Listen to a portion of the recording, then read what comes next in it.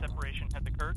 All systems are go for entry, descent, and landing. We are currently 6 minutes from landing at the Gusev crater in the southern hemisphere of Mars. Literally, and this is no overstatement, the future of the Mars program was at stake. But perhaps a lot more was riding on it. The future of the space science program at NASA and NASA's reputation itself. The vehicle has now hit the top of the Martian atmosphere. Everything that you worked for so many years is on the line. Expected parachute deploy in 3, 2, 1, mark. Parachute was detected. Lander separation event has been detected. Spacecraft reporting that the radar is in lock. Expected retro rocket ignition on my mark.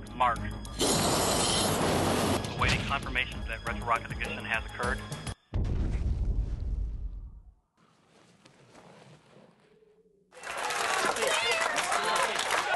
Well, I think there were two almost simultaneous emotions. One was relief.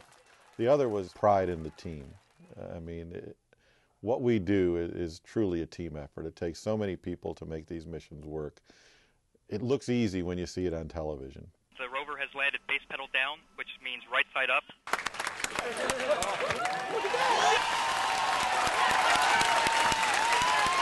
It was a thrill beyond thrills, not just actually witnessing what was taking place, but to be able to experience that through the eyes of these amazing individuals.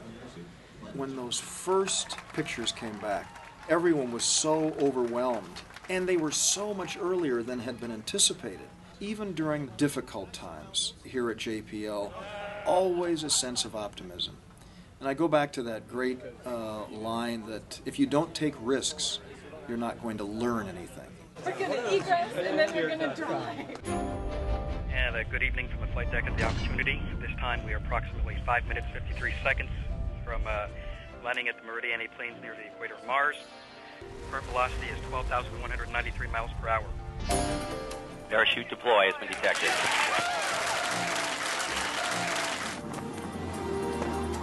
For an altitude 5,000 feet, 168 miles per hour. Radar solution, matrix 21. Retro rocket ignition on my mark. This time the retro rocket, we have confirmation. Retro rockets have ignited. We are now awaiting confirmation of positive signals bouncing on the ground. We're seeing it on the LTP. We're on Mars, everybody. Governor Schwarzenegger was there, Vice President Gore was there. Wayne Lee with Representatives John Culbertson and Adam Schiff. What was, I think, really most fun for the non-scientists in the room was just watching the faces of the people that had devoted the last several years of their life to this, and seeing their enjoyment and their excitement. And here you have these normally fairly stoic scientific types, not given to great hyperbole, who are going crazy.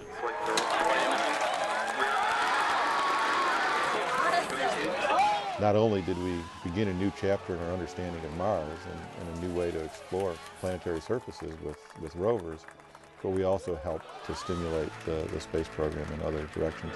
Holy smokes. When our children and grandchildren bring home that science book where it says, there is evidence of liquid water on Mars, to know that you helped build and operate and direct the rover to that spot, that's very rewarding. But even beyond the science, the success of the Mars rovers does something for the American spirit. Perhaps the most important thing is the Mars rovers have a life of their own, not just scientifically, in terms of the school kids of the country, with the American people, if not the world. We can do something that nobody else on Earth has ever done.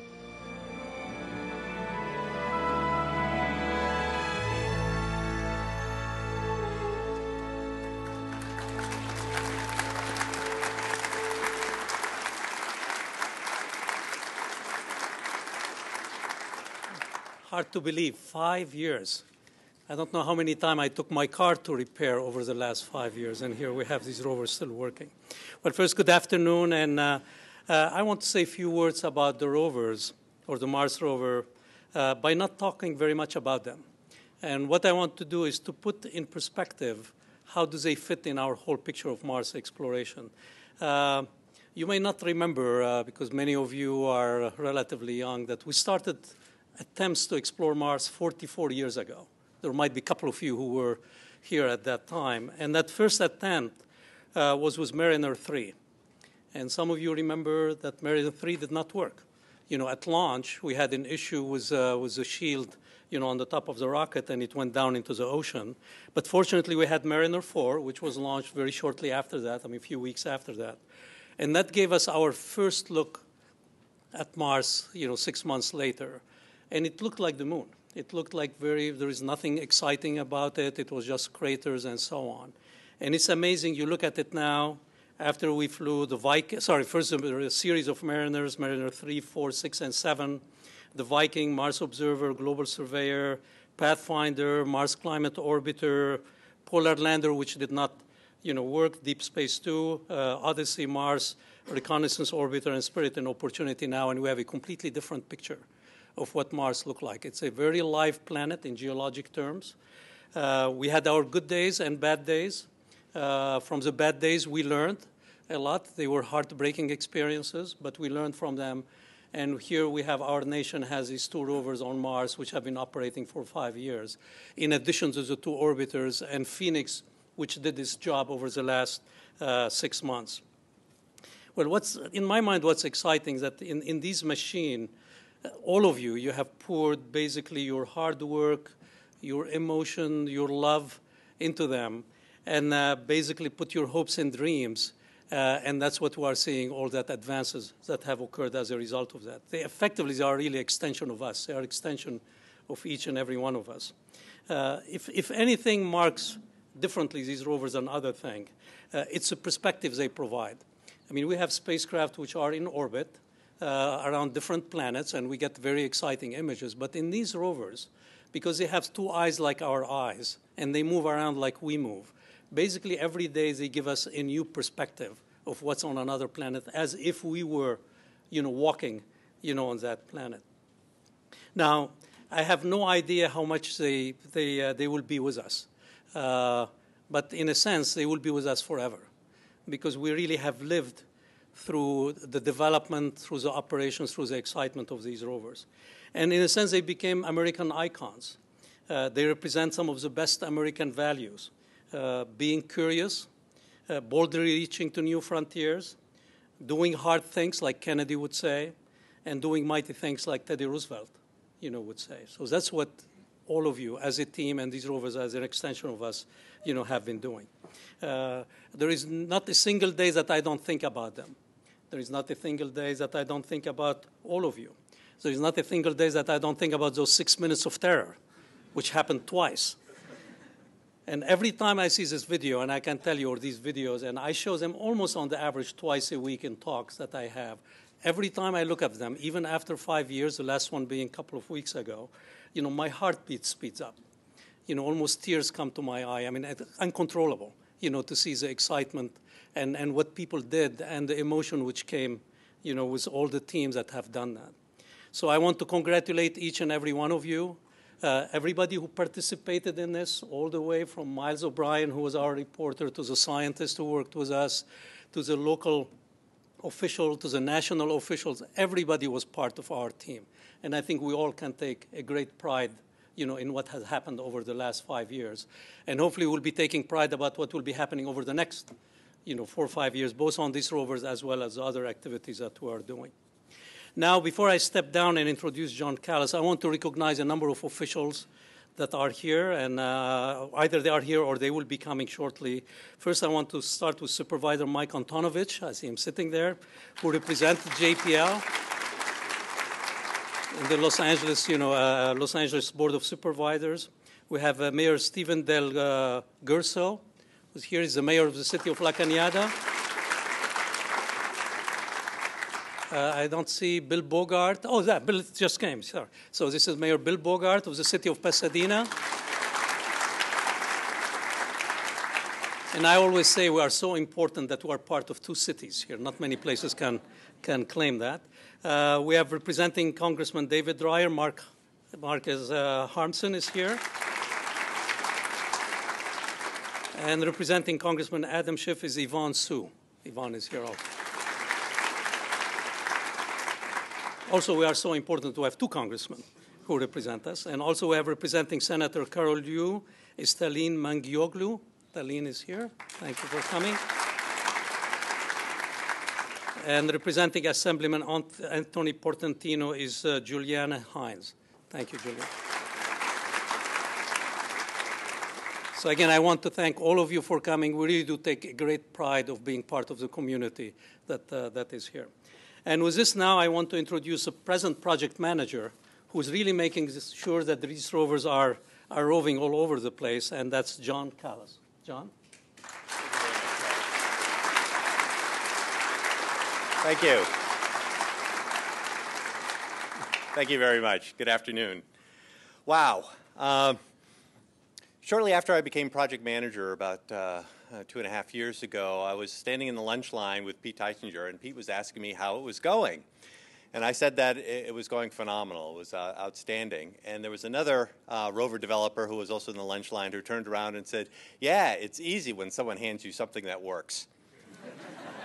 And that is so true. These rovers are phenomenal. They're magnificent machines. And the people, the teams that operate these rovers and keep them going every day are phenomenal. So my job is indeed an easy one. You know, we've all been talking about, wow, who would have thought they would have lasted 5 years? For me, actually, the question is really, who would have thought the adventure would have been this great? I mean, it is really a phenomenal accomplishment, and yet there's more to come. You know, we've climbed mountains. We've descended into deep craters. We've survived 3 Martian winters. We've survived 2 rover-killing dust storms. And you know, it's amazing just the discoveries that have, you know, reshaped our understanding of this alien world. You know, all of you have been a great part of this whole undertaking, and all of you must take credit for this fine accomplishment. So please give yourself a hand at this time. Everyone.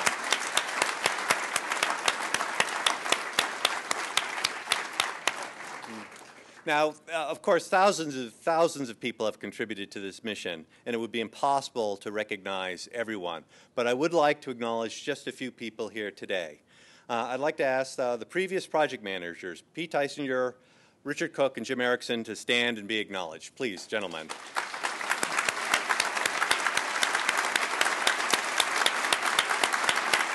Thank you, gentlemen.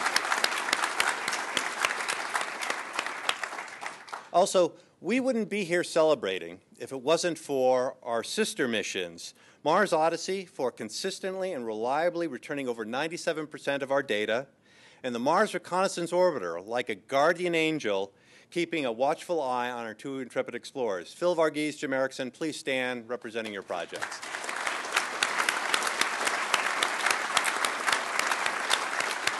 Thank you very much. And join me in acknowledging the 2 Mars program managers that husband this project during the development phase and through the numerous extended missions. Firuz Nadiri, Fook Lee, please stand and be acknowledged.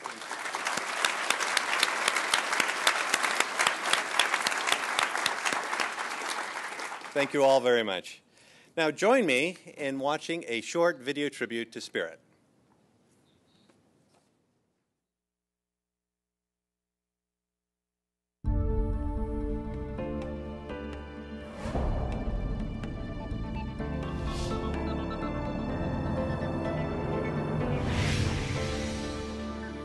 This experience of Spirit is something that I've really kind of integrated into my whole identity. You know, this has become part of what I do. And it looked at the very beginning of the mission like this was going to be something that I got to do for a very brief time, for 3 months. And that was terrific, and it was unique, and it was special, and I was really looking forward to it. And I never in my wildest imagination believed it was going to go on for 5 years. Spirit really has had to have a lot of spirit to keep going.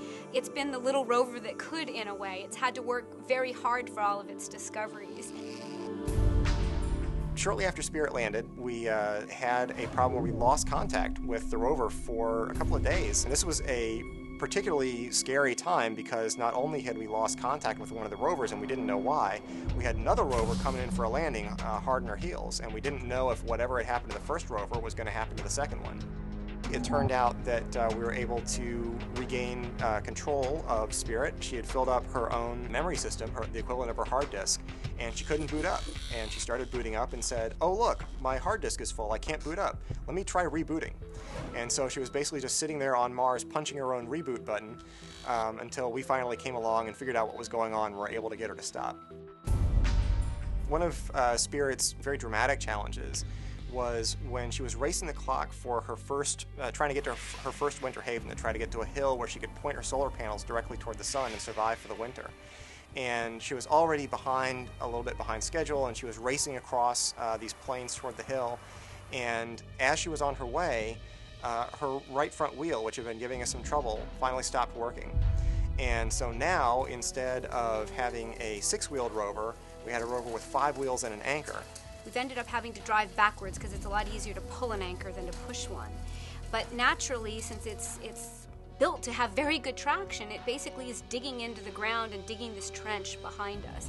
And as we dig this trench, we're able to see things that are normally invisible, things that are under the surface. One thing that we seem to be finding almost anywhere we're digging this trench are these widespread deposits of various kinds of salts and minerals. They look this brilliant white or yellow in the color images, and that's because they're either sulfur or silica or salts of various kinds. And the really important thing about these minerals, and salts in particular, is that the only way they form is with water. So the fact that we're finding these salts is real evidence that there was hot water over a very widespread area where Spirit is exploring right now, not just little isolated pockets. Mars really could have been a place that supported life. And without these rovers driving over these vast distances, far beyond their expectations, we would never have known that. Even on Mars, life can give you lemons, but you make lemonade out of that. In Spirit's case, she turned dragging that right front wheel into a great scientific discovery. Winter is a harsher time for Spirit. She's up on the top of home plate, and we were scooting across the top of home plate as fast as we could toward the north face so we could tilt her solar panels as directly as possible toward the sun. And as we were doing that, she went over a little rise and down into a pit, which we now call Tartarus. In this case, not only was she figuratively on the edge, she was also literally on the edge, because the only way to escape from that pit was to drive right up along the edge of home plate with absolutely no margin for error whatsoever, and kind of drive up and around this feature and then off to where she was trying to get to and where she could be safe for the winter. Certainly the biggest thing that stands out in Spirit's whole mission is her view from the top of Husband Hill. This little rover that wasn't ever really designed to climb over anything bigger than her own wheels had now climbed a hill the height of the Statue of Liberty and was standing there at the top of that hill. And took this beautiful 360-degree panorama and just saw the most beautiful, striking, hilly landscape with this spectacular orange sky and the beautiful rust-colored ground. And it just sort of put the whole project in perspective for me. This was what we were there for, to explore and go out and see new places that have never been seen by human eyes. Mars is a pretty harsh place. We've had dust storms before. We have really low power situations in winter. We've had other small glitches that have caused us some tense moments. But Spirit seems to always find a way of turning some kind of adversity into something positive. It was only by outlasting her design specifications and never giving up and absolutely never, letting Mars get her down that she ended up finding what she had gone to Mars for.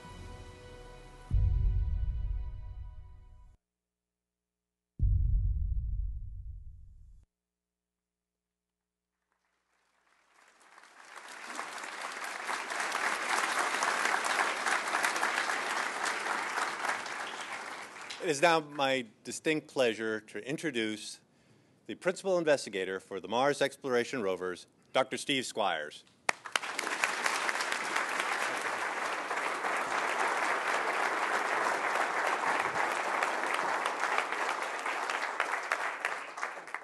this thing hasn't turned out anything like the way I expected it to. When we first proposed what eventually became MER to NASA, it really was nothing like what this mission has become. We all remember the pictures of the Viking landing sites and the Pathfinder landing sites, these flat plains strewn with boulders. The boulders all kind of looked alike, but you hoped that maybe they were different from one another somehow.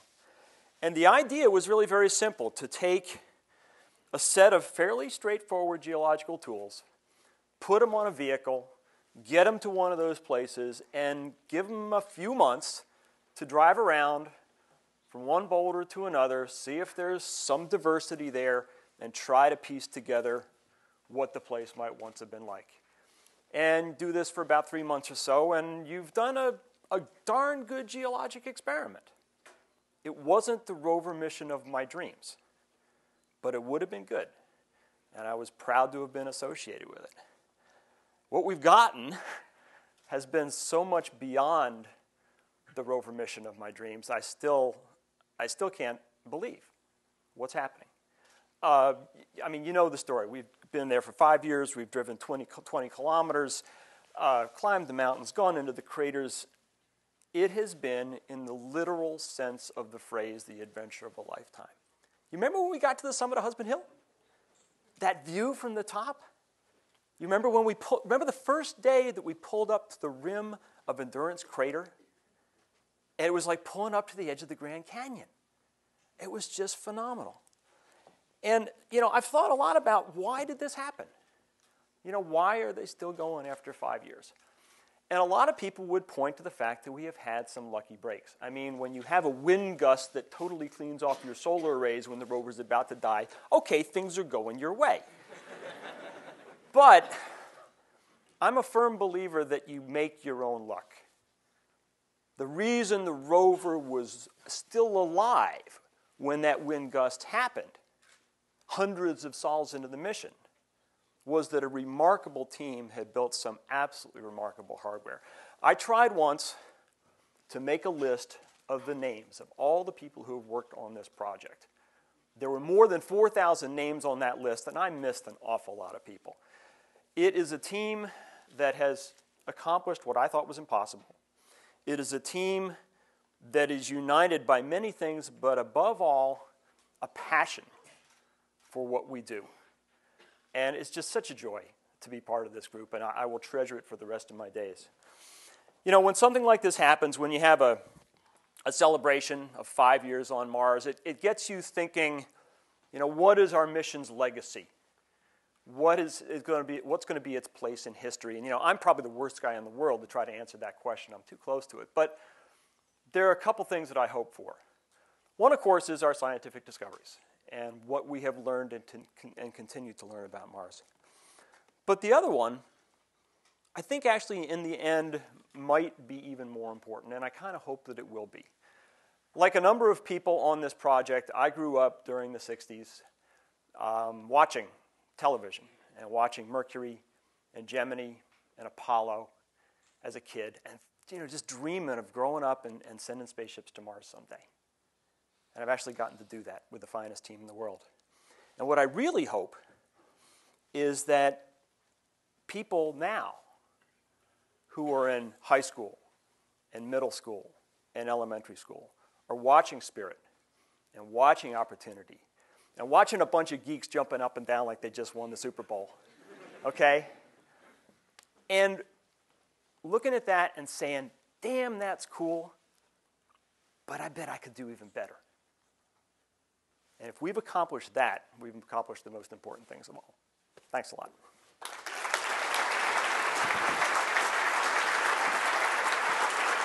Opportunity? Okay. And now we'll have a short video tribute to Opportunity, please.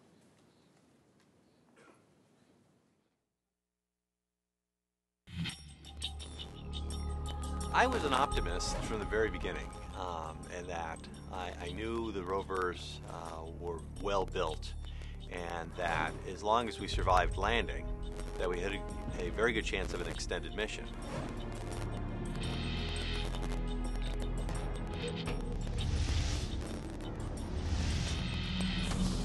For Opportunity, things went well from the very beginning. When we landed, right within a short distance of the rover was exposed bedrock, and when the scientists examined that bedrock in detail, they determined that it was laid down in water some 3.5 to 4 billion years ago. So this was the first evidence of ancient surface water on Mars. It's something that the scientists were looking for, and it was right there where they landed. So they couldn't have asked for a better spot. Well, I think the greatest accomplishment of Eagle Crater was they saw things that look like blueberries. And these are things that are little tiny balls of material that look like something that was produced in the presence of water. And so this was one of the first indications that there had been water on Mars in the past. And so I think that was one of the greatest accomplishments. Craters are great for the geologists because they're like time tunnels. They're big holes in the ground, and by going down into the crater, you're essentially going back in time because you know the older rocks are towards the bottom. Opportunity is the crater exploring rover on this side of the planet. Endurance was exciting because this is the first big crater we had entered. That's something we never thought we would ever do with a rover because it was considered too dangerous. So we actually had to do some additional work here on Earth to verify that it was safe, not only to go down into the crater, but that we could get back out again. At times we've reached slopes about 30 degrees and slightly higher. It's actually hard for people to walk on 30-degree slopes. We had a lot of close calls where, you know, we'd be driving a particular location and we'd start sliding, and then we'd try to go back up and we'd slide. And there's a certain point where if you keep on sliding, you know, you may never get out. It was a little nerve-wracking, but they determined it was worth going in there because scientifically it was so interesting. Our big crater was Victoria. It's a half-mile diameter crater that took us about 2 years to reach. And it was exciting because we've never been to a crater quite that large. And we had to find, at first, a safe place to go into this crater. Well, for us, actually, it was a little scary, to be perfectly honest. Imagine going to the edge of the Grand Canyon and looking over, and then here you are, you're commanding a rover to go to the very edge. And as a mission manager, you're responsible for the health and safety of this rover. And so the scientists say, go closer, because we want to see what's at the very edge. You have to be very careful about getting as close to the edge as you can, but not falling over. The greatest threat to Opportunity's survival was a global Martian dust storm. And these are massive storms. I mean, they block out the sun. It was quite a surprise because, you know, we hadn't seen anything of that magnitude before. And so it was very stressful at that time, and that was actually right before we started our ingress into Victoria Crater. That was very scary because during that period, you know, the cloud got very dark, and since we're a solar-powered vehicle, our power got very low. So there was about a 2-week period where it was touch and go every day, and we didn't know whether we'd come in the next day and the rover would still be there. But it rode out the storm, it got through it, the skies cleared, and the rover was fine.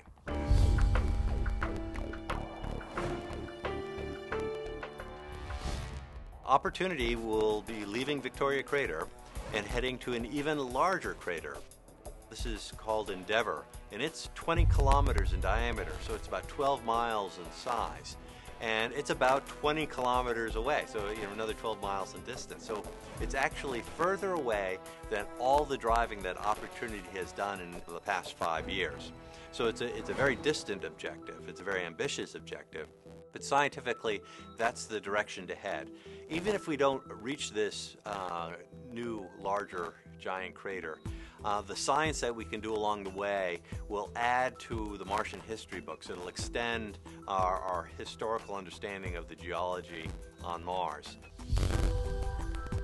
I think the great contribution that these rovers have made is that they have made Mars a familiar place. The images that we take are taken very much with a human perspective because the cameras on the rover are right up about eye level for a person standing on Mars. And so you get the perspective as if you were there yourself, looking over these great vistas. with 5 years of operation for both rovers, and all the images, the over 250,000 images that have been returned, have really made Mars seem like our neighborhood. It's no longer a foreign or alien or distant world. It's now a familiar place that has Earth-like characteristics.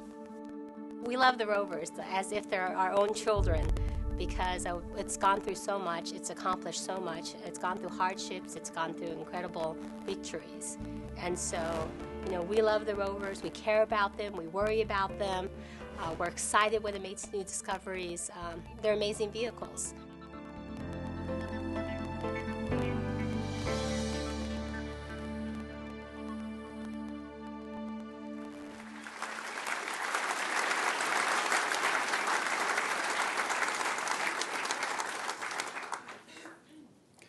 Near the end of the Prime mission back in April 2004, the rovers gained a new admirer, someone literally out of this world. Commander Mike Fink had just begun a 6-month tour on the International Space Station. To be properly equipped, one of our own, Jim Rice, provided him with a pair of 3D glasses in his personal kit so he could view the rover anaglyphs while on orbit. Now, fast forward 5 years, and today, Mike Fink is again on board the International Space Station, commanding Expedition 18, and he sends us this tribute. Hi, I'm Mike Fink, commander of the International Space Station, Expedition 18. And on behalf of my crew and the entire International Space Station team, I'd like to extend our hearty congratulations to the Mars Exploration Rover team for your 50-year anniversary on Mars. I'd like to recognize and say hello to Steve Squires, the principal investigator, project manager John Callis, and project scientist Bruce Mannert, and all of the other scientists, all the other engineers, all the other technicians, the administrative assistants, everybody who's helped out on this grand adventure. You guys are really paving the way for humanity to go to the stars. So you guys have done incredible work, and here aboard the International Space Station, where we're also working towards humanity going on to the stars. We're really proud of you and really glad to be on the same team. So congratulations from the International Space Station.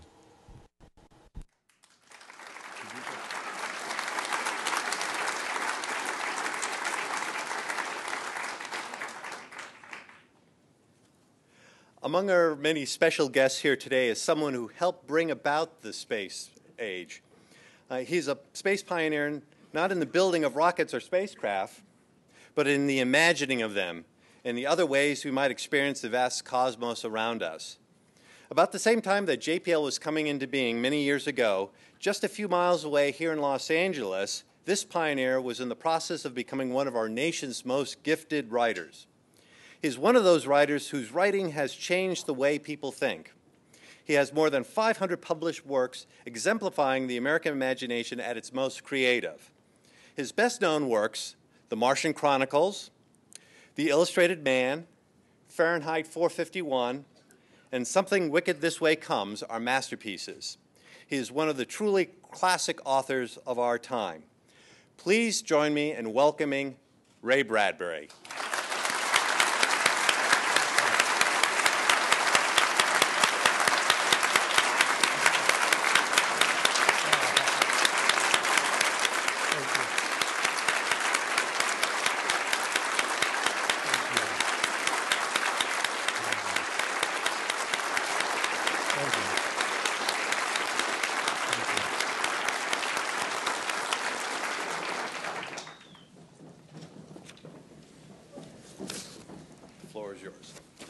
When I was very young, I lived in Waukegan, Illinois, next to one of my favorite uncles, and he had all the Martian books of Edgar Rice Burroughs. I used to go over to his house and borrow these books and take them home and read them. When I was 12 years old, I decided I was going to be a writer. I moved to Tucson, Arizona, and I lived on Lowell Avenue. You can't do better than that, can you?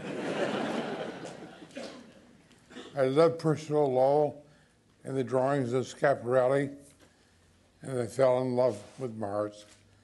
I read a book, The Gods of Mars, by Edgar Rice Burroughs, and it needed a sequel, but I didn't have the money to buy the sequel. So when I was 12 years old, I wrote the sequel to The Gods of Mars. That's the very first thing that I wrote about landing on Mars and saving Deja Thoris, the wife of John Carter. So that you see, my life has been spent on Mars from the very first. And when I was in my teens and when I was 30 years old, I published The Martian Chronicles. And Aldous Huxley, the great English writer, called me to his house one day for tea when I was 30 years old. And he said, "Mr. Bradbury, do you know what you've done? Do you know what you are?" I said, "What am I?" He said, "You're a poet. You're a poet. You've written about Mars, but it's poetry. For God's sake, this book is going to be around forever." And to have Aldous Huxley, the writer of Brave New Worlds, say this to me, I couldn't believe it. Because I didn't realize all during my 30s I was writing about the future so completely. I was so madly in love with Mars. So many years later, I came out to Jet Propulsion Lab when we had the first landing, and in March of 1971, and I stayed up all night watching the screen, waiting for the films to come on, projecting our first images of Mars. And I noticed a man standing behind me. I was afraid to speak to him at first, but I finally did. It was Werner von Braun. Werner von Braun is the two halves of the destiny of man. He is the living metaphor of the dark and the light. He's the man that invented the V-2 rocket that destroyed London and killed people, but he's also the man that helped invent the rocket to take us to the moon and to take us to Mars. So I called him over, and he signed an envelope for me, and I have it here. And he spoke well of me and the influence of my book on his being an inventor of the rocket. So he was there all night with me, the night of our first landing on Mars. In the early morning, the first images began to come through to us of the planet Mars. And at noon, the ABC TV people put me on TV to interview me about this landing. And Roy Neal, the announcer, said to me, "Mr. Bradbury, how does it feel that we've landed on Mars and there are no cities there and there are no Martians?" I said, "You are ridiculous. The cities don't count. It's the Martians that count. And from this day on, we are the Martians." No.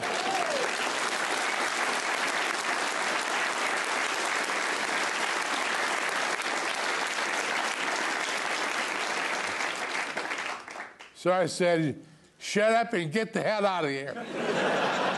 And I told Roy Neal to go to hell because I was there weeping. I cried all night long. It was wonderful.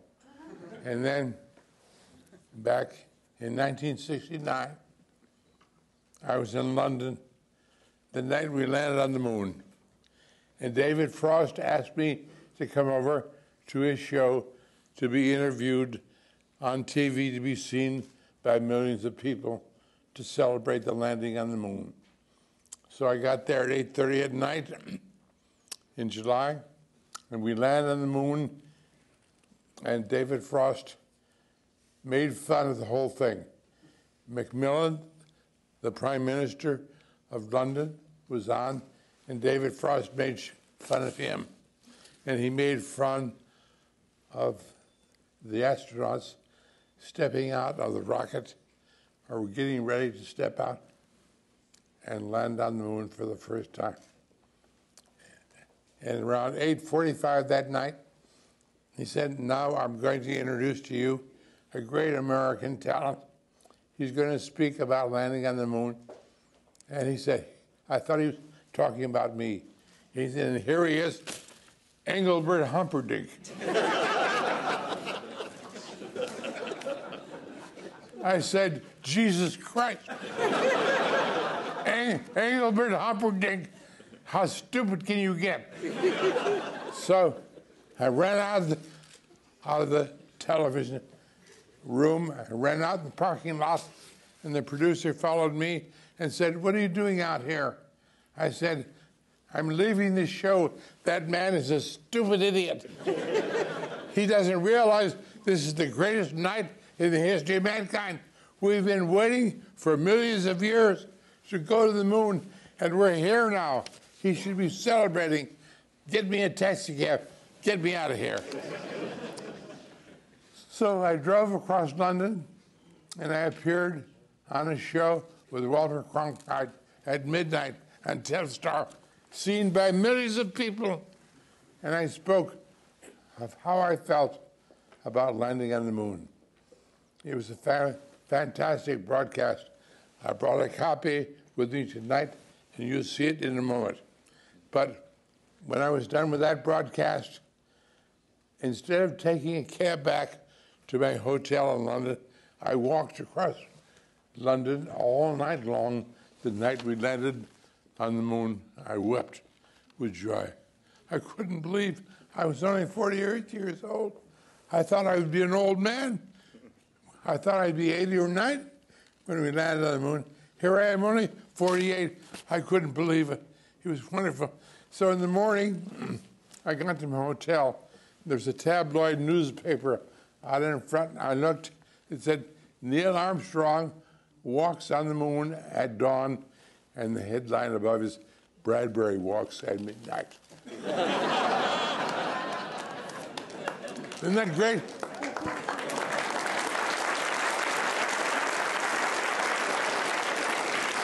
Is it? You're done? One more minute? Yeah. Now they'll do the right. No? You got like a minute? What? You got a minute more? Yeah. Okay. Okay, thank you.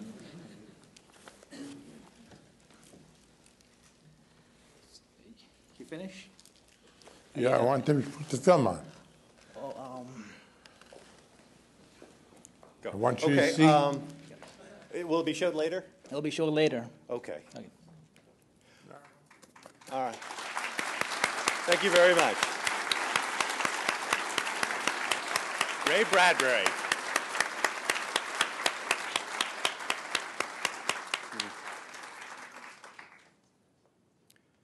Our keynote speaker today is an Emmy Award-winning 26-year broadcast news veteran who successfully melded a talent for telling complex stories in accessible terms with a lifelong passion for aviation, space, technology, and the environment.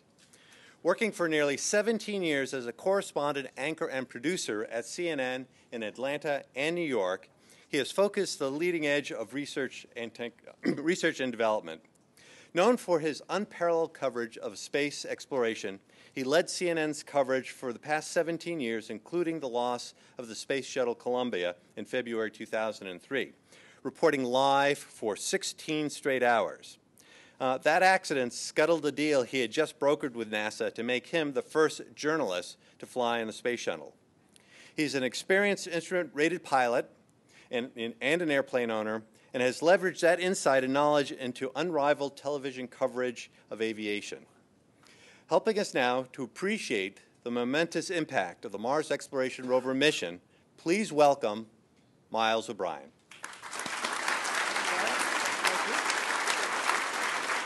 Great to be here.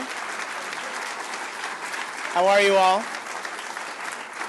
Behind all this facial hair is a former CNN space correspondent.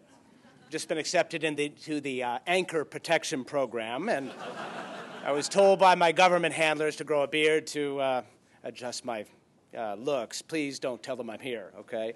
Actually, I grew this despite the misgivings of my lovely bride, Sandy, because for the first time in 26 years, I own this turf, baby. I'm taking it back. I was thinking about planting a flag, but that seemed a little painful. It's always great to be here at my favorite space portal, despite that picture. The gateway to the universe is here, one of the smartest places on the planet, a fun place, Disneyland for nerds. You know, Mars is my second favorite planet, and many of you in this room make me feel as if I've been there. How cool is that? Thanks for the outstanding, vicarious thrill ride these past 40-plus years, especially these past 5. Sometimes I think we take for granted how amazing it is, how awash we are in these wonderful images, these high-resolution, panoramic, microscopic, three-dimensional images shot on the surface or in orbit. What we found is a place that looks an awful lot like home, if you're from New Mexico, I guess. And I think that's part of the appeal. You know, you look at Eagle Crater, and a human being can imagine being there in hiking boots. It's truly a transformative experience. And when you consider all the proof we have now amassed here, or you have now amassed here, that this place was once warm and wet, you can't help but look at those pictures and think about our place in the universe and wonder and how close we are to learning if we actually do have some company. How great is it to be alive at this time when we just might learn the answer to that question? We're lucky to have people like you who know how to get that answer. Of course, we've been curious about the night sky since cavemen looked up and said, ugh, or something. Or when they saw the spaceship land and the little green men build Stonehenge. Did you hear they found another Stonehenge in Lake Michigan? Did you hear about this thing? Imagine that, alien scuba divers. Who knew? Who knew? While we're on the subject of water and Mars, we touched on this a moment ago. It's worth talking about the origins of our modern fascination with the red planet. Mr. Bradbury spoke about that. It all begins with water. Giovanni Schiaparelli and the canale he wrote about, he meant natural channels, but in this case something was gained in the translation, and people assumed he was talking about canals, which implies some sort of Martian corps of engineers or something. No one took the ball farther and ran harder than the blue-blooded astronomer Percival Lowell. You know, you don't hear about many boys being named Percival these days, do you? I wonder why. Anyway, Lowell was convinced the canals were built by smart beings who were running out of water. This, of course, begat H.G. Wells' War of the Worlds, which begat Edgar Rice Burroughs, Ray Bradbury, of course, Robinson Crusoe on Mars, and Marvin the Martian. And for a long time, there was nothing to stop the Martian train from kind of rolling down the tracks until mid-'60s, when you guys, or your scientific ancestors, launched a series of spacecraft called Mariner. Now, scan line by scan line, these faxes, essentially, from Mars gave us a whole new view of the red planet, and it wasn't a very good place to find any condos or build them. So much for that fun. But before we could get too depressed, we had astronauts on the moon to entertain us. Maybe not David Frost, but it entertained the rest of us. And then before too long, Mars came into focus again, like it never had before. In 1976, the Viking landers arrived on the surface, and the crowd went wild. Mars in vivid color. Do not adjust your set. It really is kind of sepia there, ladies and gentlemen. Viking didn't find smoking gun proof of life on Mars, but doesn't it seem kind of unlikely they'd find any guns at all there? But seriously, the data was kind of ambiguous, and even today, as I understand it, there is some debate in the scientific community. They're not speaking with one voice in this. Do scientists really disagree a lot or something? Is that how it works? I'm shocked. Fast forward 20 years. Now, that's what I call a gap. Don't do that again. No more 20-year gaps. Pathfinder. Don't ever do that. That was bad. Pathfinder. Who would have predicted that one? The internets, all of them, as a mass medium, were new then. And the Google was just a glint in Sergey and Larry's eyes. And there was Pathfinder on Mars, and JPL was putting pictures on the web almost as fast as they got them. Imagine that, you know, millions of hits, the first global web extravaganza. Mars was ready for its close-ups. The missions that have followed have either built on this connection or built on the suspense because they didn't make it. Each time you take us back there, we learn something new, and we see something cool, like the blueberries, the spheres that had to be formed by water, or we touch or taste ice, as Phoenix did. And each time, you all take us to the edge of what is possible. It's nice to be there, right there with you. The Mars rover team took the Pathfinder philosophy one step further. You all have actually allowed the public to see every image you see. That is truly remarkable. Nothing like that has ever happened in the history of science that I'm aware of. Of course, I'm a history major. What do I know? But no wonder opportunity and spirit are so beloved and so much a part of our pop culture. They are literally and figuratively rock stars. The mission ranks #1 on the public awareness scale. In TV, we call that a Q rating. Now, if I had Opportunity's Q rating, I'd still be at CNN. Now, I think the thread that connects Schiaparelli and Lowell to Opportunity and Spirit and Phoenix is the quest for understanding if there's life outside our planet. You and those of us in the media, well, I guess I'm now technically a recovering journalist, have done a good job setting the bar on what might or might not be found on Mars. There aren't many people left who are expecting to see Marvin the Martian or the ruins of an ancient civilization on Mars, even though some people are still fixated on that silly old face image captured by Viking and ultimately debunked by the global surveyor. I guess I can safely now share with you an expression we have in the newsroom: never let the facts get in the way of a good story. My sense is people will be pretty excited if you found a fossil. Matter of fact, we have empirical proof. Given the DEFCON 1 media cluster event surrounding the Allen Hills 84001 meteorite announcement. It's not exactly what SETI had as in mind when they soldier on looking to make contact, but microbes on Mars are enough to lure people away, ever so briefly, from American Idol.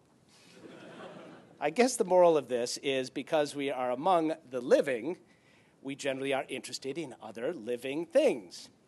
And this brings me to the other great narrative that plays out here. It's the story of all of you. I often wonder if you're all big gamblers. You know, when you go to Vegas, are you big on the tables? Because what you do is such an all-or-nothing thing. In some cases, you risk a whole career on a 6-minute plunge through an alien atmosphere. I mean, that's all in, baby. This is as exciting as science can be. You know, we weren't there for the serendipitous moments when they stumbled onto Teflon or Velcro or Post-it notes and said Eureka and then called the patent lawyer. But we are here with you, over your shoulders, when you have those unbridled moments of joy, when that all-in bet pays off, or not. In the business, we call this good TV. Suspense, reality, possibly smoldering holes in the ground. Everything but a vote to see who gets booted off the island. Now, Steve Squires and I did a special when the Phoenix landed, successfully. And I gave all due praise to the gods of orbital mechanics as the Earth received time of the intended landing was near the end of an hour. And so I told CNN, and with the notion it'd be a great idea to do an hour on Mars, and we'll have some recorded pieces, and we'll look at some of Steve's favorite images from Mars over the years, and of course frequent cuts to the control room live as the team endured that hellish 6-minute period, that final stretch of the long trip to Mars. It really was a nail-biter. And even better, as Phoenix fell to Mars, we had data the whole time. How cool was that? And then the eruption. We could not have storyboarded an hour any better than that. And no scripts, right? No net. The ratings were huge. The audience, global. But the story really, if you think about it, was not so much about Mars that day. It was about all of you, the humans who made it happen. So the human adventure of doing all this is the great connection between those of you here and those of us who only get a day pass to Disneyland for nerds. So let's be honest, this is not a strong suit for most scientists, right? For whatever reason, however, you've been blessed with some key people over the years who are great communicators, from Sagan to Squires. So I bet you're thinking, well, Miles, if this is so, why isn't there more coverage in the mainstream media of our exploits? In the good old days, it was different, right? The coverage was longer, better, and deeper, as opposed to faster, better, cheaper, I guess. The reporters were enthused. They were practically cheerleaders. except for David Frost. And the whole world was watching. Oh, and the women were more beautiful, and the beer tasted better, too, and the kids were smarter. Anyway, so what happened to the media? Why do we seem more interested in Britney Spears than Tony Spear? What's up with that? Okay, it's a slightly rhetorical question. Besides, how the hell should I know? I just got canned. Seriously, though, a lot of this has to do with the space agency which you are affiliated with. NASA ascribes to the no Buck Rogers, no Bucks philosophy, and there's probably some truth to all that, but sending humans into the vacuum creates a bit of a vacuum for the likes of you, sadly. It's simply hard to compete with those operations in Houston and Florida. Too much money and too many fights over how the money has or will be spent.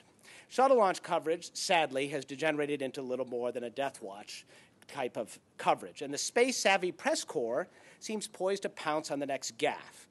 The fact that CNN wiped out its entire, highly decorated, I should say, science and technology unit, including yours truly, I say ever so humbly, should tell you a lot about where things are right now in the mainstream media. We're talking about plate tectonics here, though. The world is shifting beneath the media's feet. Once upon a time, we had healthy newspapers in this country. Soon we'll have nothing to line the birdcage or wrap the fish. So what's the advice?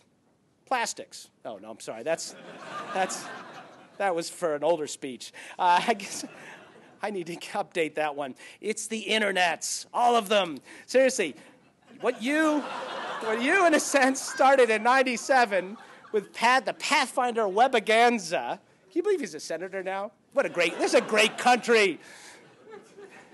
It's all grown at a Moore's Law clip. Today, bloggers, tweeters, Facebookers, random folks ranting with a DV camera and a Mac can do and can compete with a huge, globally deployed standing army of journalists, with all their satellite trucks and their producers and their makeup artists and their reporters. There are interested people out there. The mainstream media may no longer be the best way to reach them, however. It just looks a lot different than those news conferences in the 60s and 70s. So whatever you do, I encourage you not to stop. Of course, don't stop exploring, but also don't stop thinking of new ways to speak directly to your audience. This is the future. You get it here, I know that, but I'm just underscoring the point. My teenage kids insist on a two-way transaction on everything they do. If they can't be a part of your adventure, they're out of here. So fortunately, this is what you do here, and a long history of letting the public in is what you're all about, and letting them look over your shoulders as you do your work. That's courageous. That's part of the risk, right? Just keep exploring new ways to engage them. Never stop thinking of what is just over the horizon on whatever planet you happen to be on. Thank you very much.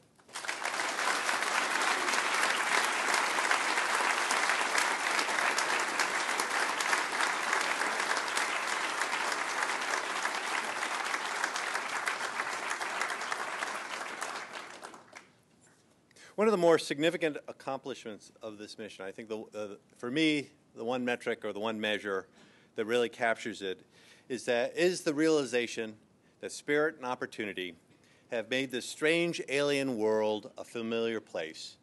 We now live in a larger neighborhood. And this adventure continues for these two rovers to explore and discover for the benefit of all. These rovers, this mission, and your labors are the finest examples of what humankind can do.